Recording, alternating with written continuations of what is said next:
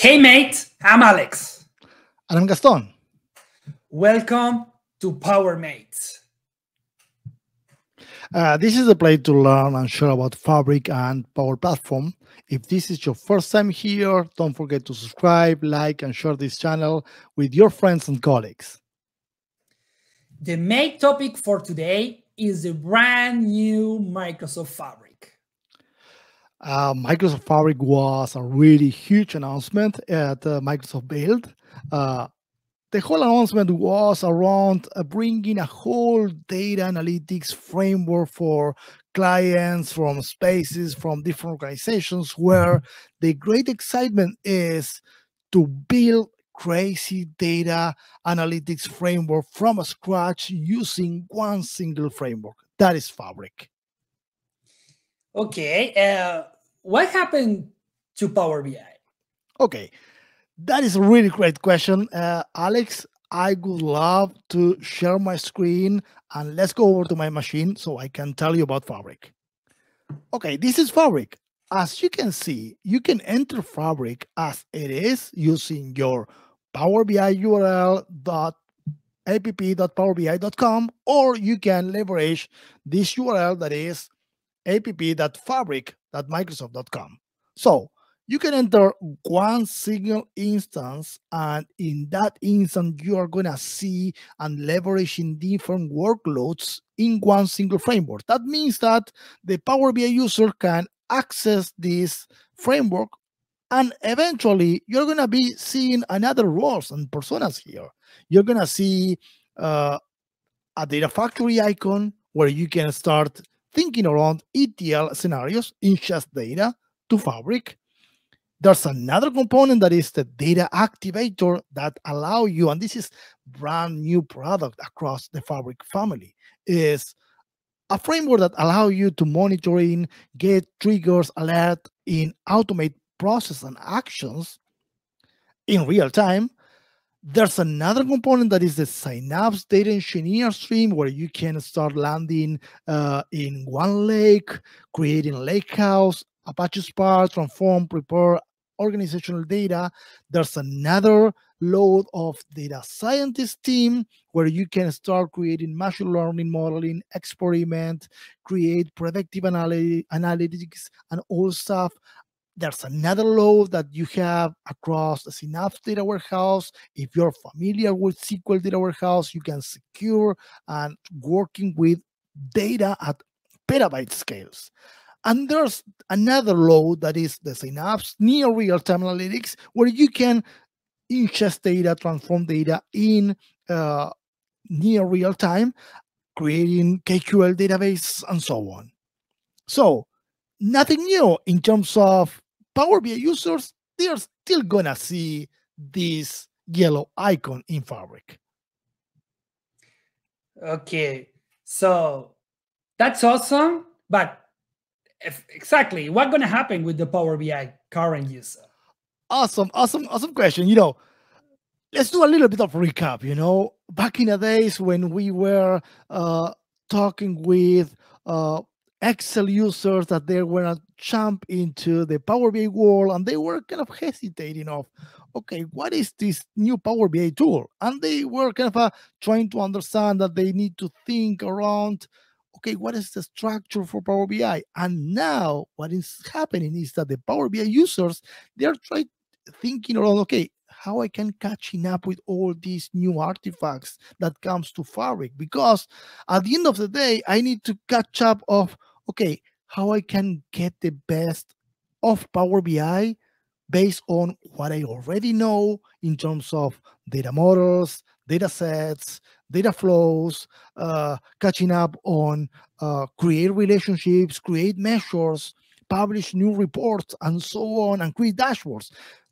But how I can start my path into this new Fabric framework that is, understanding all the laws that I'm showing right now in this screen.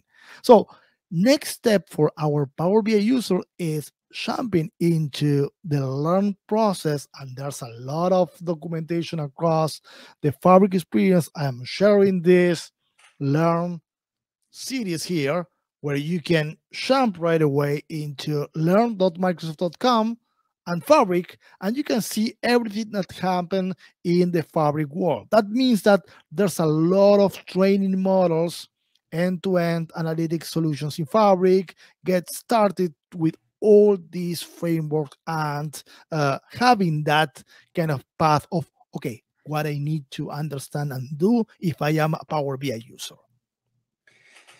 Okay, great. But let's step one step back. If I am user that I am just working with Excel, how can I jumping to the Fabric world, or what gonna be my Fabric path? That is a really great question, Alex. And as every single step on the data analytics journey, you need to go one step at a time. Meaning that if you're an Excel user, you understand everything about cells, copy, paste, working on formulas, having dynamic pivot tables, and all the stuff that happens in your Excel world, then you need to translate all that knowledge on running data analytics to your Power BI experience. So, one step at a time, that means that in Fabric, you might think about, okay, what is my next step in my path? Go to the Power BI workload in Fabric. And then from there, you can start picking up on different workloads, meaning that you're going to be switching to the data factory workload to understand what is an ETL process in the data analytics framework, and then going further on that line, understanding components like Lakehouse, data warehouse, KQL databases, and so on. So the path is going to be a whole new world in the data platform space. Okay, and you already mentioned that, but I am seeing right now like four different icons for signups, for different load for signups. What happened with that? Exactly. And that means that you have right now out of Fabric four different workloads based on your role and your persona. You're going to have the Synapse data engineer, the Synapse data scientist, the Synapse data warehouse, and the real time analytics. Actually, you can enter all those artifacts directly from the icon that you have here. That means that every time you hit that icon, you're going to see, okay, if I am a Power BI user, you can jump right away to this Power BI workload, and you're going to see all around workspace, reports, data sets, and so on. And you can, of course, create a new report from here. If you are in the data factory world, you're going to see a couple of new icons here. That's going to be the data flow icon and the data pipeline icon. Switching to the Synapse world, you're going to see four different icons. So going to the data engineer icon, you can take a look at new artifacts that comes in place here. The lakehouse, the notebook, the Spark shop definition, the data pipeline, and so on.